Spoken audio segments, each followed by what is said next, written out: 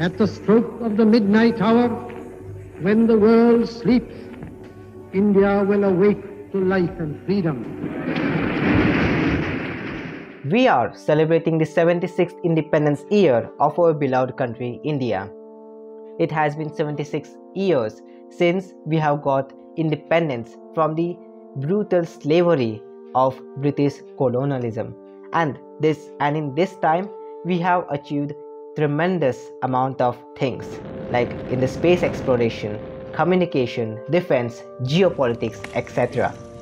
But have we asked ourselves that are we really free? Are we really independent according to the current era or current context? And if we dive deep into this question, we get answer as no. Here's how. Look at this data by National Crime Record Bureau (NCRB), which tells that in the year 2022, about 13,089 students of class 10th, 11th and 12th have committed suicide due to pressure of studies and family. Around 56% are male and 44% are female. Moreover, there are 50,000 or more schools and colleges in our country which don't give holidays for students and are open even on Sunday, which is a government holiday.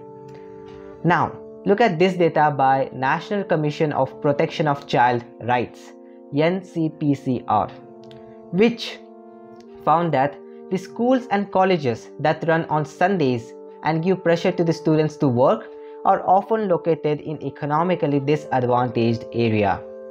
These schools and colleges are often run by private individuals or trusts, and they charge high fees from students. The pressure that students face in these schools and colleges can have a number of negative consequences, including increased stress and anxiety, decreased academic performance. These educational institutes are actually running on Sundays with an intention to increase their academic performance. But here's the catch. Here is the irony. This running of school on Sunday is actually hindering the academic progress. It is actually decreasing the academic process. And this is a survey data. Here is more. Look at this. According to the Indian Commission of Medical Research, around 25 million students in India are in depression. According to the World Health Organization, around 30 million students are facing lack of sleep. According to the National Eating Disorder Association, around 10 million students are facing eating disorder. And according to the World Health Organization again, around 15 million students are facing suicidal thoughts. Is this what we call independence and development? You know, in the year 1830s, we Indians really didn't have Sunday as holiday. It was Narayan Lokhande in the year 1881 when he started his struggle to get Sunday as holiday for all the Indian workers. In the year 1830s, the ruthless British officials made us work relentlessly. Even on Sundays, we didn't have a day off. But he started his struggle. Narayan Lokhande started his struggle in the year 1881, and it took long 8 years to get success. And during these 8 years, he was arrested and imprisoned several times. He was also threatened by violence by many mill owners. He was also denied the access of media, and his pamphlets and articles were all censored, and he was brutally suppressed. But with his sheer determination, on June 10, 1890, he gifted us the Sunday as holiday. He finally convinced all the British officials and made it officially declared that Sunday must be given as a holiday. This was the history. And you know one thing? Right to Education Act of 2009 states that all the schools and colleges must be closed on Sundays.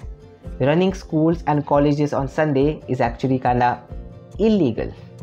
And even if we see this thing scientifically, look, Jim Quick, who is a world famous brain coach, okay, he's a world famous brain coach, podcaster, writer, and entrepreneur, tells in his book Limitless that our brain is like a muscle.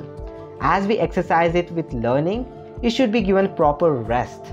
And by rest, he means proper sleep and a day off from any sort of learning. He explains that sleep is essential for brain health and it helps to consolidate memories and process information. When we sleep, our brain are able to repair and rest themselves. This allows us to wake up feeling refreshed and ready to take on the day. And Carl Newport, famous best-selling author, teacher and a computer scientist, in his book Deep Work, argues that a shutdown day is essential for two reasons. One, it allows our brain to rest and recharge. When we are constantly bombarded with stimuli, our brain never gets a chance to truly relax. Therefore, this can lead to burnout and decreased productivity. Second, a shutdown day allows us to come back to work refreshed and ready to focus. When we have had a chance to relax and recharge, we are better able to focus on the task at hand and produce high quality work. Now, I know this video seems like revolving only around the students. And this is because of the reason we know the famous quote told by Jawaharlal Nehru, which goes like this: Children are like birds. Children are like birds in a garden and should be carefully and lovingly nurtured, as they are the future of the nation and citizens of tomorrow. And education is the most crucial thing of development. And until our education system is totally disrupted, until we don't incorporate the skill-based learning, until we don't understand that our health is the real wealth and jaan hai to jahan hai, we can never become a superpower, and thus we can never be truly independent. And this thing really hurts me. And I know, as being an Indian, this thing also hurts you. If yes, then I request everybody to take proper steps towards this and all such adversities, so that together we can bring a change in the society in India. So let us together make India the India.